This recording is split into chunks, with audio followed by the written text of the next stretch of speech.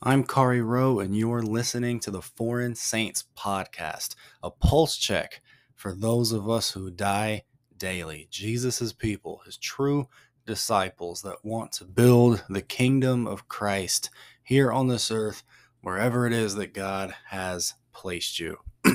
And it's been a while since, not a while as far as episodes go, but just as far as time goes, since we've looked at a story of a martyr.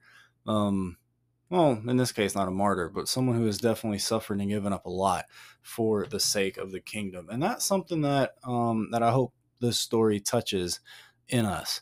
A few episodes ago, we talked about coveting and how it's a really insidious sin that kills slowly. And one thing that I hope is that as we go through this, as I read this story, that some strongholds of covetousness in our hearts, put there that are there in our flesh and egged on by Satan and the kingdom of darkness around us.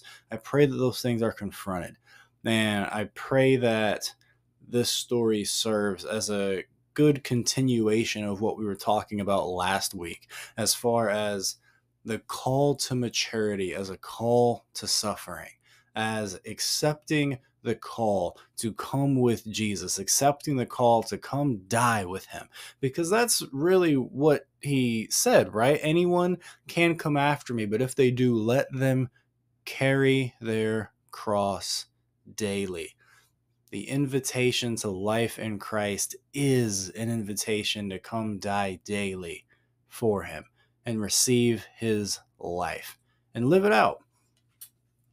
I hope that this story, encourages you to pray for the Spirit that is already in you because of the cross, for the Holy Spirit that is given to you through Jesus, that you would yield to him in your day-to-day life, right? Like, I'm reading stories of people who are overseas, right? And there's a reason for that, right? Because these people are in their home environment preaching the gospel. No doubt some of you listening are called to go somewhere for the gospel, but many of us are called to be bold for the gospel, just as bold as a missionary. Take the same level of sacrifice, take the same level of willing sacrifice into our work environment, into our homes, into our family environments, and lift Jesus up high. So many of us want revival, but that's what it's going to take. Real prayer, real fellowship, daily, and taking whatever knocks come our way for it. All right, so Meredith is going to join us in the back half of this episode when we really chop it up. She's already read this story while I was at work today. But without further ado, let's get into this story. Brought to you from the Voice of the Martyrs magazine. The title is Joyfully Serving in Hostile Territory. So let's get into it. If missionaries could choose their own assignments, one of the last places anyone would be likely to go is the town of Gashua in Yobe State, Nigeria. Temperatures hover around 120 degrees, clouds of mosquitoes hang in the air, the drinking water carries various diseases, and a powdery dust causes chronic eye and respiratory problems. If that weren't enough, Yobe State is ravaged by ongoing violence from local Islamist groups. If I followed my own wish, I would not go to Gashua, Pastor Elijah Ogunyi said. Like Jonah, Elijah initially resisted God's call, but God had been leading him towards a particular work since childhood. God had to cut my wings, Elijah said. That is how I became a pastor. Elijah was an unlikely candidate for a minister of the gospel. He was born into a polygamous family that practiced idol worship, and his grandfather was the village witch doctor. Though in line to inherit his grandfather's priestly duties, Elijah injured his shoulder as a boy, preventing him from lifting the heavy stone idols. From then on, his half-brother was assigned the ritual of sacrificing to the family gods. Elijah now credits his shoulder injury with helping him leave the village, avoid polygamous marriages, and stop worshiping idols. After coming of age, Elijah left the village and traveled throughout Nigeria, using his training as an electrician to support himself. By the early 1990s, he had gotten married and settled in the central Nigerian city of Jos. In 1995, he began to dream of a frightening, dark figure. The dreams were so vivid that he feared going to sleep. Then, in one of his dreams, he received a Bible that he used to slay the dark figure, and he was never troubled by dreams of the frightening figure again. That was when I discovered I was supposed to change my ways and totally surrender my life to Christ, Elijah said. After finding a church, Elijah began to serve as a prayer group leader when he wasn't busy with his family or his work as an electrician. In 2006, he had to skip church meetings several days in a row while trying repeatedly and unsuccessfully to fix a faulty pump for a client. When Elijah finally prayed about it, he was convicted by the Holy Spirit that he had been too concerned about earning money instead of trusting God to take care of him. When Elijah fixed the pump afterwards, it continued working. Since then, he said, I believed that whatever God wanted me to do, I would do it.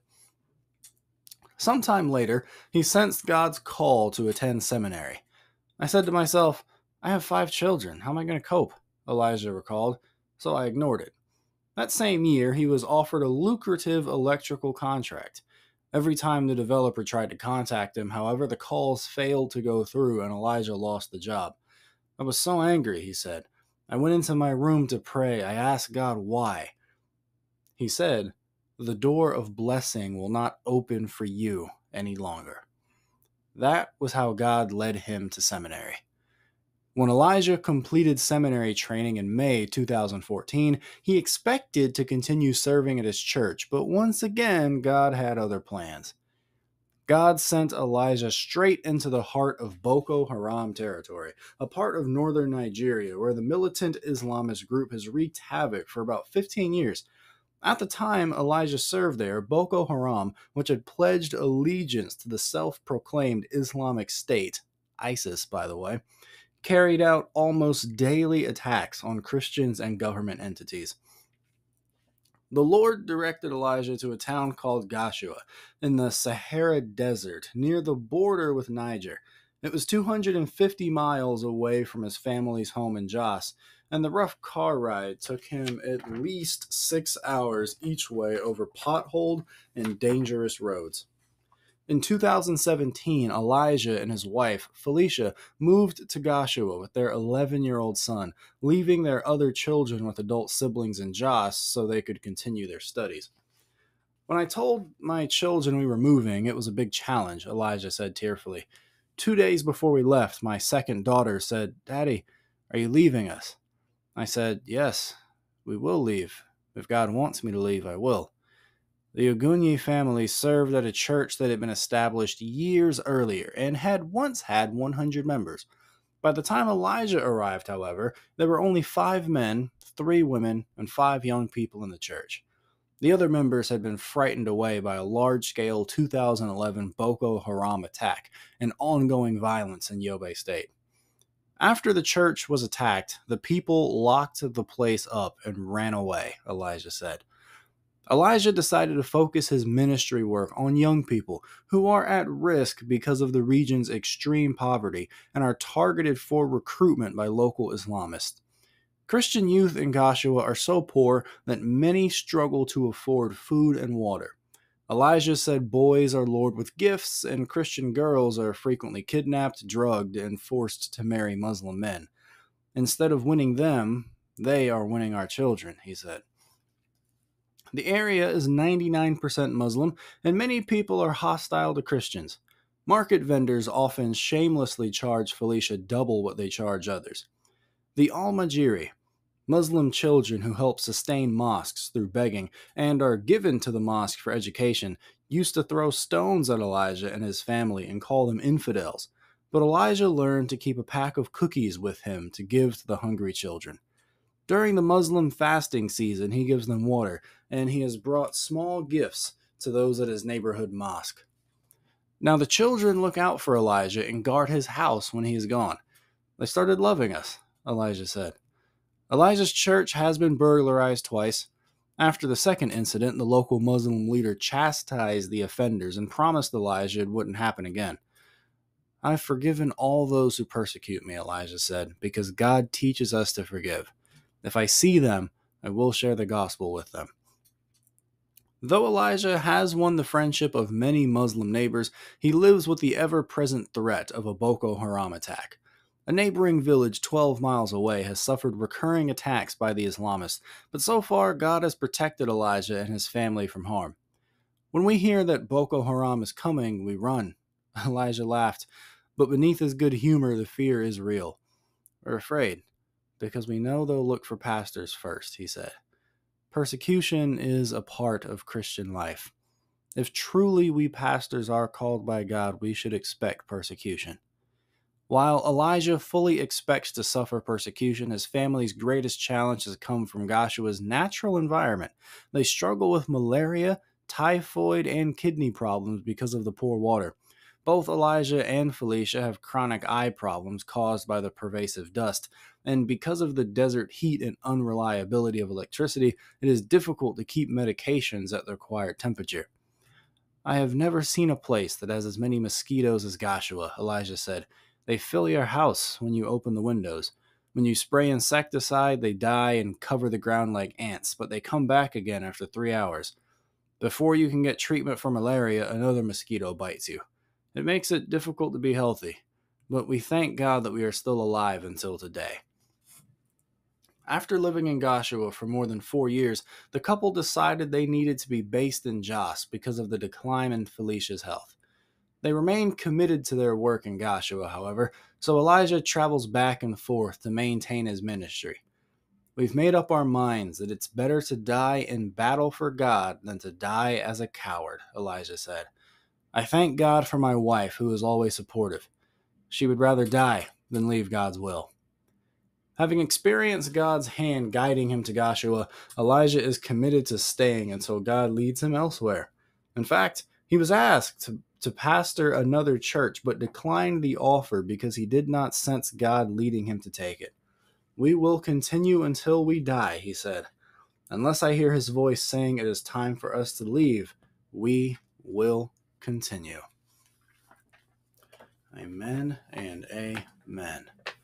All right, I definitely want that story to kind of stand alone and just really think about that. Right? I hope that hearing that story touches something in you. Not just covetousness, but whatever it is that the Holy Spirit would like to touch through a story like this. I pray that you don't harden your heart to whatever it is that the Holy Spirit is saying to you through this story, to whatever part of that story the Spirit is drawing your attention to. Hear what the Spirit has to say. Like Jesus said to the 7 churches, right? Hear what the Spirit has to say to you today, right?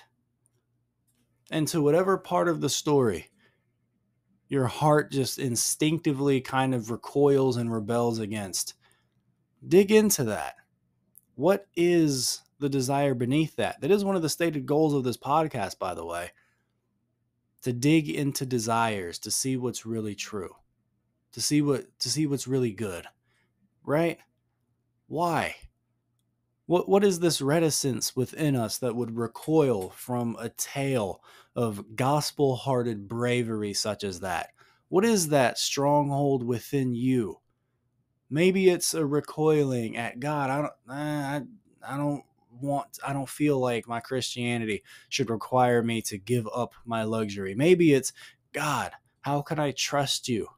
How can I continue to march forward with failing health? Whatever it is, dig into it, because I promise you, your God has an answer within himself. All right? We're going to have an intermission now. Think about it, all right? Think about it as the intermission plays, and when we come back, Meredith and I are going to dissect what kind of touches us in that story, and hopefully it feeds you, comforts you, and challenges you all the same. Be right back with the show. It was years ago that I actually came up with the slogan of Foreign Saints when I was still living in Okinawa, Japan. It's the flagship verse for this podcast, actually. Philippians chapter 3, verses 20 and 21. But our citizenship is in heaven, and from it we await a Savior, the Lord Jesus Christ, who will transform our lowly body to be like his glorious body, by the power that enables him even to subject all things to himself. What I envision for this podcast, and I've said it before, but I'll say it again, what I envision for this podcast is to do exactly what that verse says, to remind you, lovingly, encouragingly, but toughly at the same time, that we are foreigners in this world. We are citizens of a different land, and we are waiting for our Savior to come and invade this land and bring our kingdom here. And we're building it here now as a foretaste of what he will do, right? As foreigners to this land, to this realm, we don't pine after the high life and the high society living that this world has to offer. It's not like it's wrong or anything like that per se, but it's not kingdom. And it's not about pleasing our king, right? We are waiting for our Savior. And as the Son of Man said in the Gospel of Luke, when he comes, will he find faith on the earth? I want us to be a community of people that when Jesus comes in his kingdom, looking for those who have faith, he can turn to us and say, faithful, you were waiting on me. Let's get the kingdom started now. Hey, just encouragement as we go through the trials of life. And now, back to the show. All right, welcome back to the show. A pulse check for those who die daily. Foreign Saints. Meredith has returned. Hello. Welcome back. Welcome back. She is quite pregnant. Very much so, yeah. I'm feeling it. Can you hear it? Can you hear it, you know? But she understands the story. Yeah. So she's here. Yeah. Like I said, she already read it beforehand. We're in sync like that, usually. But yeah, no, Meredith, what was your main takeaway? And then we'll kind of get into like a bunch of, because there's a lot of fruit on this, on this particular story. There's a lot of things that can really hold a person's attention. So what's your main thing? And then after that, just some other little things that you noticed. I think first and foremost, just, when he like first became a Christian, just that instant recognition of this is going to be hard. Thinking about like the family he came from, and honestly, like crediting what I forget what the accident was exactly, but it kept him from being a witch doctor. Yeah, his injury of his shoulder. Yeah, something with his shoulder or something like that. However he worded it. But he sees, what we would see as this huge tragedy, as an act of God's like sovereign hand on his life, So like from the jump, he recognized that this is hard, but just going through the rest of his story, just the recognition that it will continue to be hard, and an expectation that, like he had a charge to any pastor in ministry that, you should expect hard. And I was telling you after I read it that like any one of the things that happened in the story or that happened to Elijah that's shared in this magazine, like would instantly cause like the deconstruction of any American Christian, I've spoken to them. Yeah. And then like a week later, you're going to see their like hour-long YouTube video about the church tragedies and, the whole shebang. But you see here, he knew from the jump that it was going to be hard. He continues to know that it's hard. And that's how it's designed. I mean, Jesus even kind of mentioned that too when he talks about the parable of the king going out to battle and the parable of the man who's building a tower, right? Like in both examples, like you don't start either one of those projects unless you've actually fully assessed the situation, to know that you have what you need to go forward. And of course, the secret of the gospel is realizing that you don't have it and that God supplies it. And that's how you're able to go out and fight that fight against a king that has a bunch more troops than you and build a tower that you don't have resources to build. Right? But a lot of us just aren't told that it's going to be difficult. And Jesus says in both of those parables, but especially with the man building a tower, what happens if that dude, starts renovating his house and stops halfway through, just leaves it half up? Mm-hmm. He's going to be ridiculed by the community around him. Yeah. And that's what we see. Like, God's word doesn't return void. People try and build a Christian life and stop halfway through and oftentimes get ridiculed by the world around them. Like, sure, they're not righteous for ridiculing, but like, Jesus told you that would happen. Yeah. It's going to be hard. Yeah. It's going to be difficult, man. Yeah. But how many of us have really, reckoned with that and wrestled with that? In the early days of our Christianity. It's like, it's a lot harder when you at least think anyway that you've been walking with Jesus for 5 or 10 years, and then you finally get a letter in the mail saying Christianity's hard. Yeah. And it's like, how did you Yeah. it's like, how is it that you have walked with Jesus longer than the disciples' longer than Jesus' entire earthly ministry plus the first year of Acts, and you don't know that it's hard? Mm-hmm. I really think about that, right? Like, when you say that I've been a Christian for 5 years, I'm like, okay, so what happened in 5 years? Jesus was only ministering for 3 and some change, and then died and was raised. And then some months pass, like 3 to 6 months pass, and then Pentecost. Mm-hmm. So you're telling me that you've been saved for 5 years and don't know some of these basic things, and yet Peter, Apostle Peter, became the Apostle Peter in less time than 5 years. Yeah. Like, let's sink in. Peter went from wishy-washy to rock that Jesus will build the church on, preaching to 3,000, preaching to 5,000 in less than 5 years.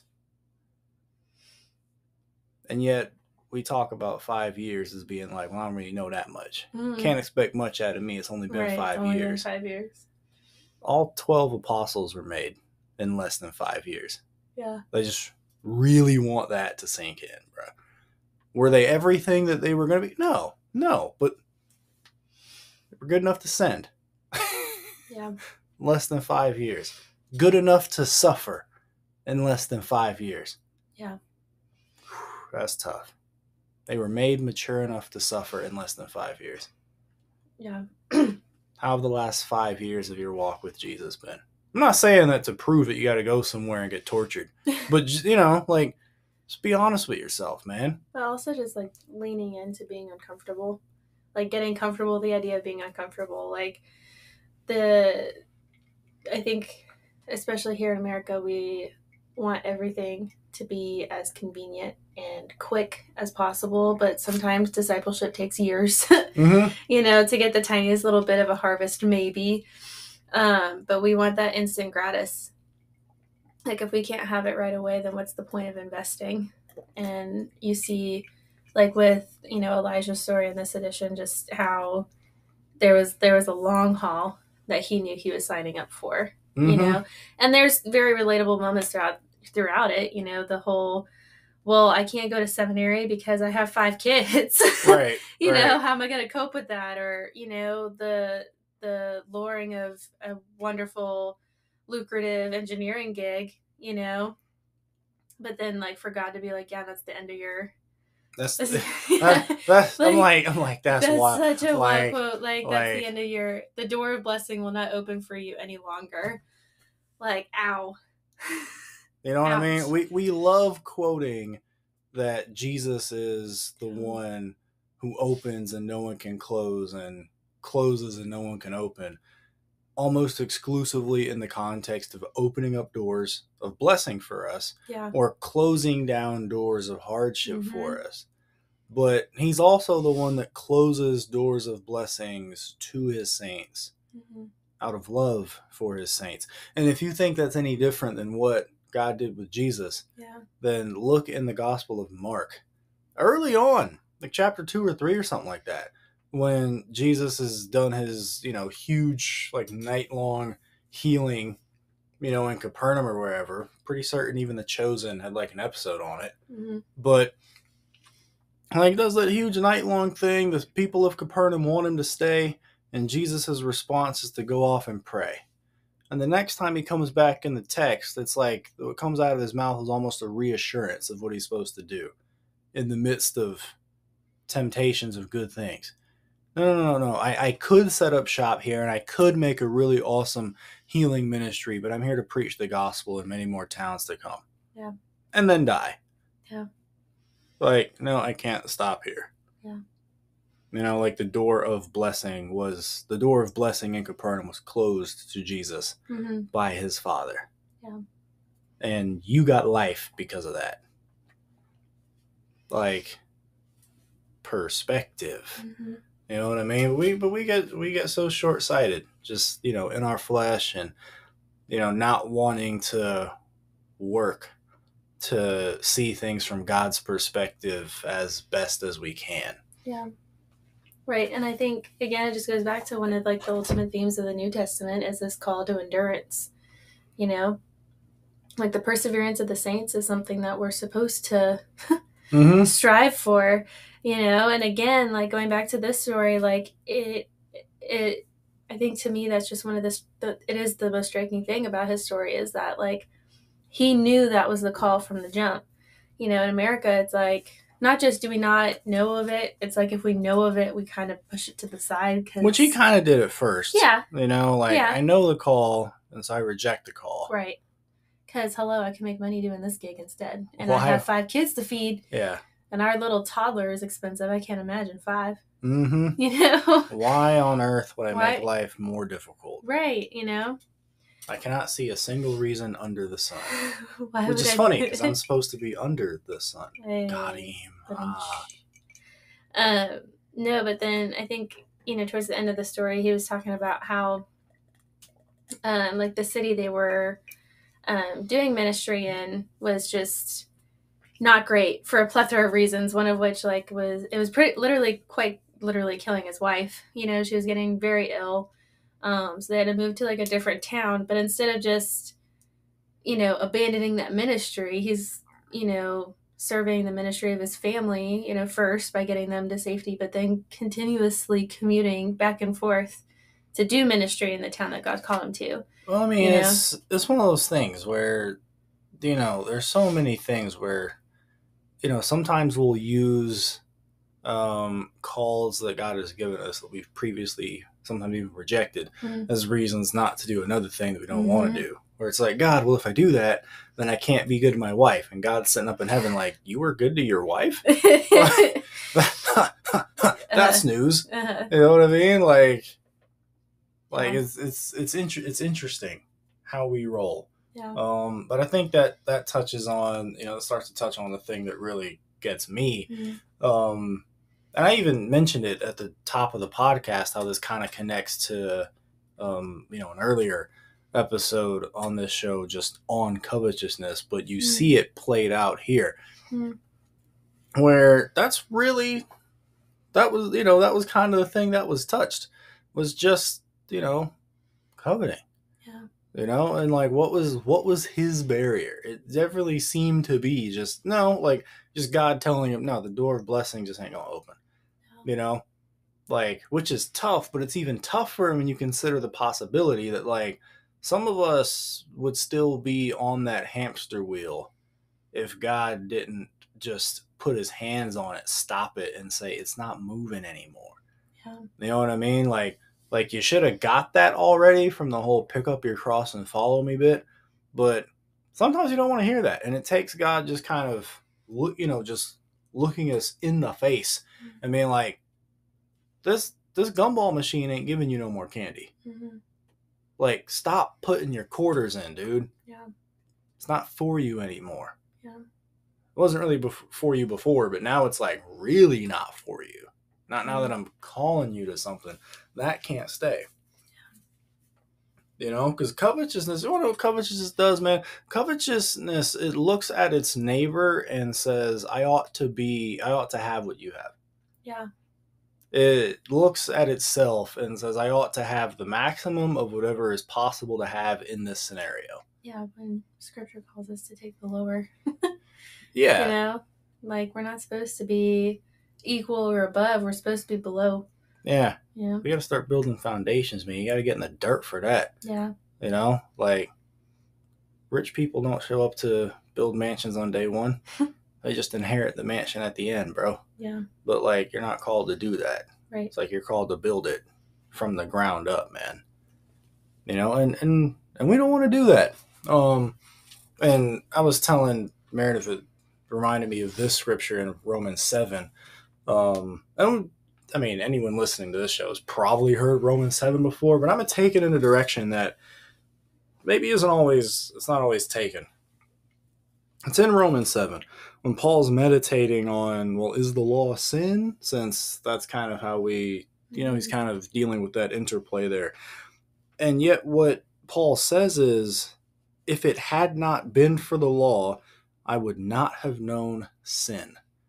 Which I was telling you is really interesting because you can know right and wrong without it. Yeah.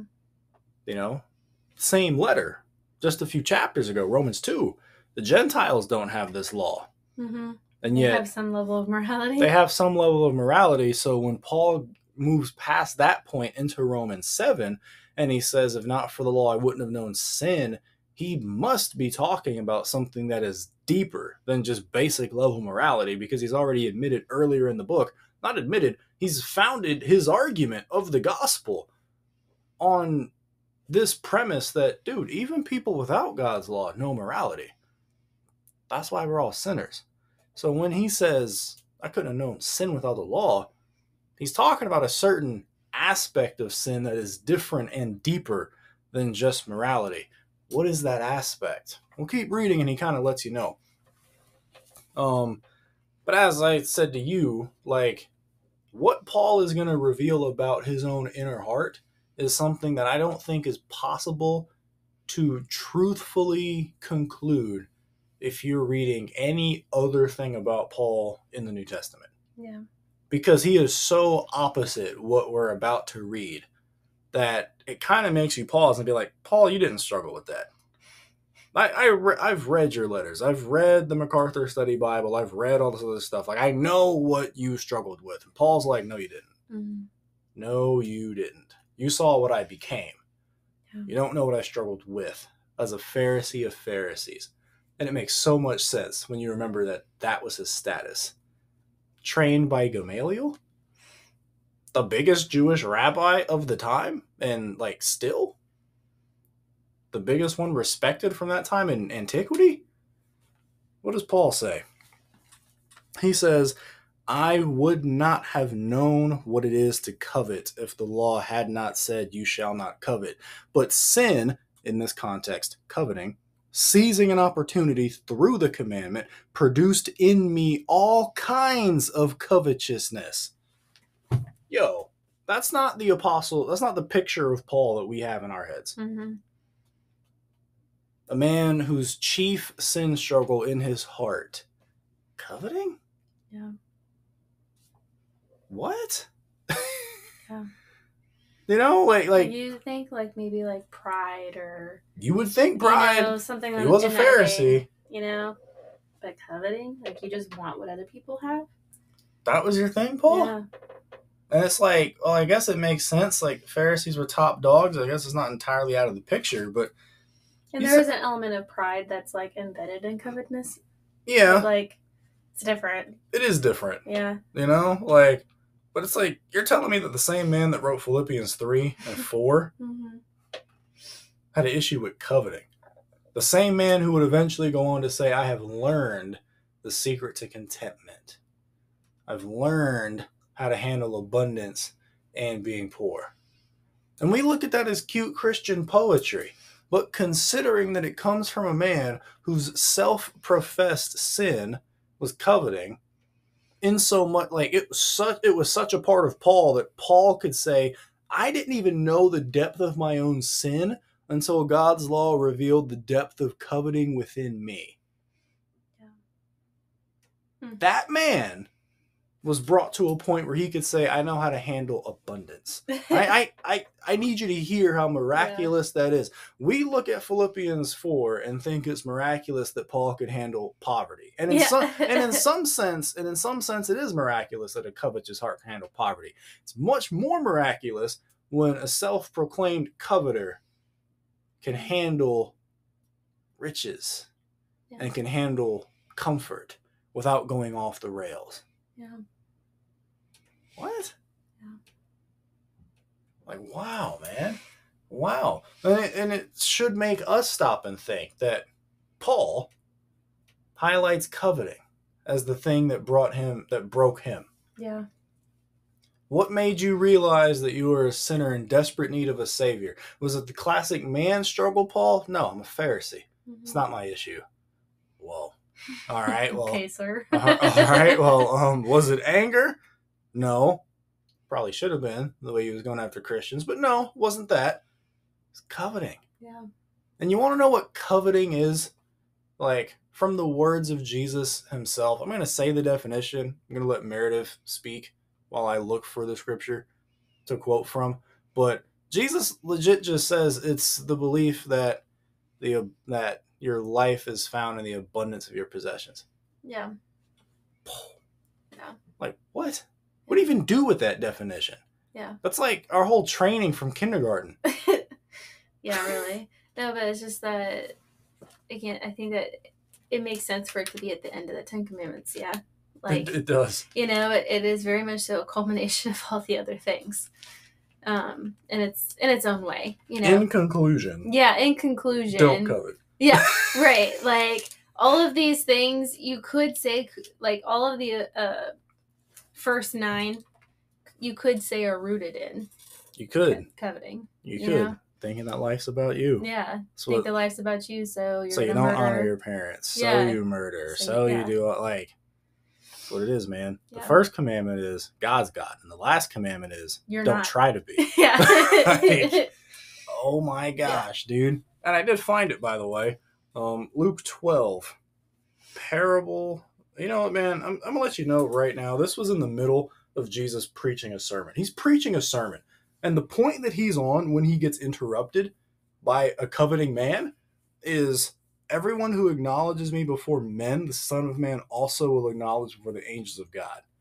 Just be honest. When all of us are reading that passage, no matter our level of maturity, if we care about Jesus, we're gripped. We're like, oh, crap. Whoa. The Son of Man, like, denies people before angels, too? I don't want that to be me. Mm-hmm. You know? We're sitting here reading it. We're not even listening to it. There was a guy back then who heard Jesus preaching that, and in the middle of that point, does this. Someone in the crowd said to him, what? Yeah. You're interrupting Jesus when he's talking about acknowledging and not acknowledging people in eternity? Yeah. And you think you have something worthy of adding to the discussion at this point? Yeah. This is crazy, but hold on to that. And he says, teacher, tell my brother to divide the inheritance with me. Brother, I'm talking about eternal life. Yeah. And you're here talking about, can you be an arbiter of my dad's will? Yeah, really. Crazy. Yeah. Crazy. Jesus responds, man, who made me a judge or arbitrator over you? I don't know if there's anywhere else where Jesus just responds with, man, dude, really? Now? We're doing this now. Yeah. Come on, man. And what he said to him is so interesting. Take care and be on your guard against all covetousness. The text says he said to them. So in other words, he didn't even acknowledge this man's request and instead turned him into a parable example during his sermon. Yeah. What he said was so off the wall that Jesus didn't even, like, respond to him. He just made it a certain point. Yeah. He's like, you see this dude? You see this fool? And why do I say fool? Because he makes him the fool in the parable. Mm-hmm. See this fool? Let me tell you a story. To be on your guard against all covetousness. For one's life does not consist in the abundance of his possessions. And he told them a parable, saying, the land of a rich man, this idiot, produced plentifully. And he thought to himself, what shall I do? For I have nowhere to store my crops. Like I said, he's making an example of this dude. And he said, I'll do this. I'll tear down my barns and build larger ones. Dude, he's making an example of him to the crowd. You just can't hear the emphasis through the paper. I'll do this. I'll tear down my barns and build larger ones. And there I'll store all my grain and my goods. And I will say to my soul, soul, you have ample goods laid up for many years. Relax, eat, drink, be merry. But God said to him, fool, silence. This night your soul is required of you. And the things you've prepared, whose will they be? So is the one who lays up treasure for himself and is not rich towards God. And then, just to make this even harder on us, he transitions from that into the usual teaching of don't be anxious about your life. The birds, the lilies, all that. That is in the context of stop coveting. Answering coveting. You want to know why you're anxious about why you're racked with anxiety? It's probably because there's covetousness down there that needs to be rooted out.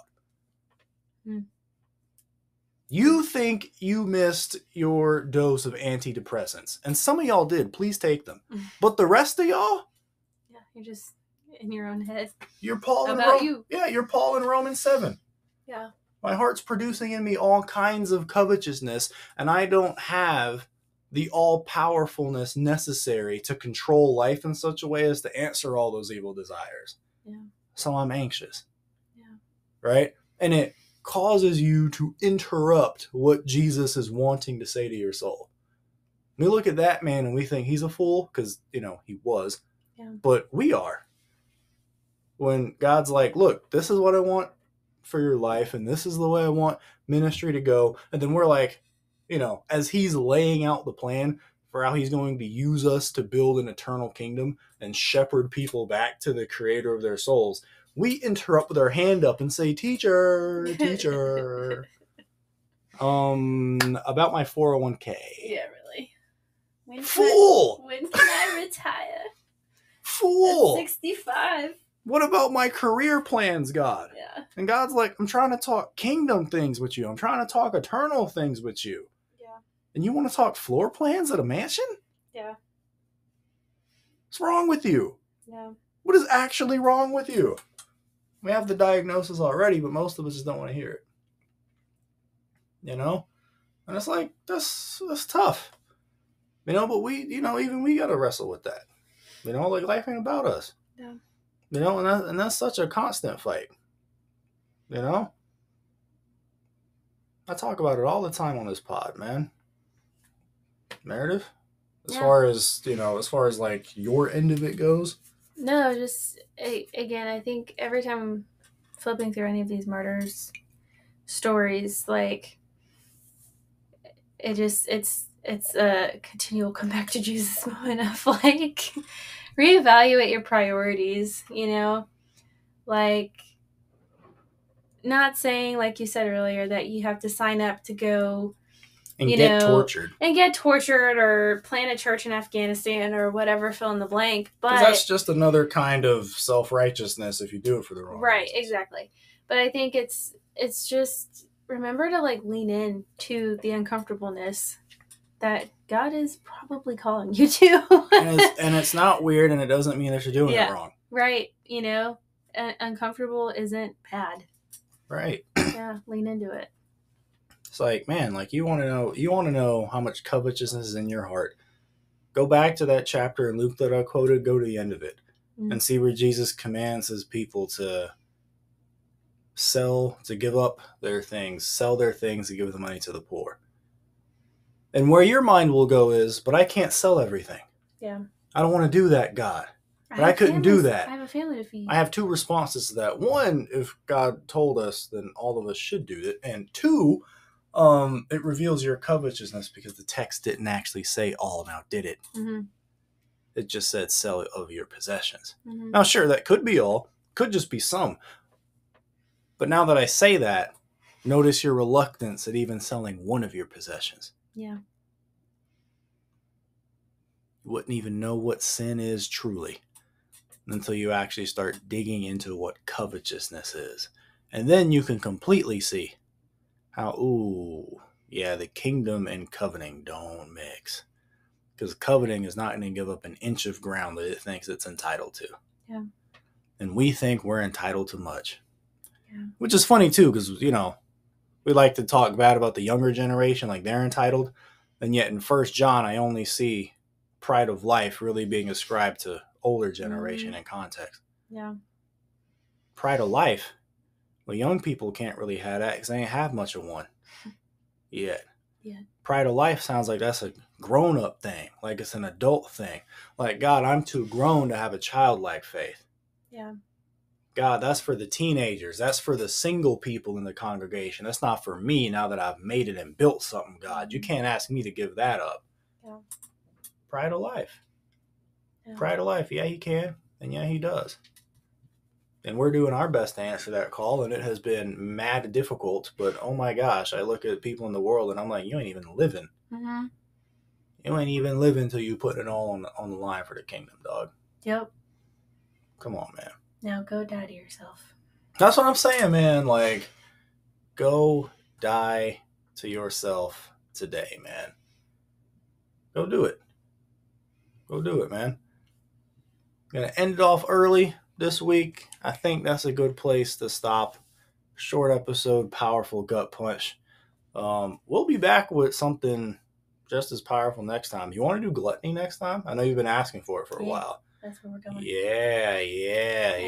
On that note, I'm going to go eat some brownies. Sure. Coveting of the plate. Gluttony. Next time on Foreign Saints. But for now, man, go serve your king, dude. Go serve your king best you know how. Make some disciples. Tell someone about Jesus. Encourage someone in the body. You know the works. Later.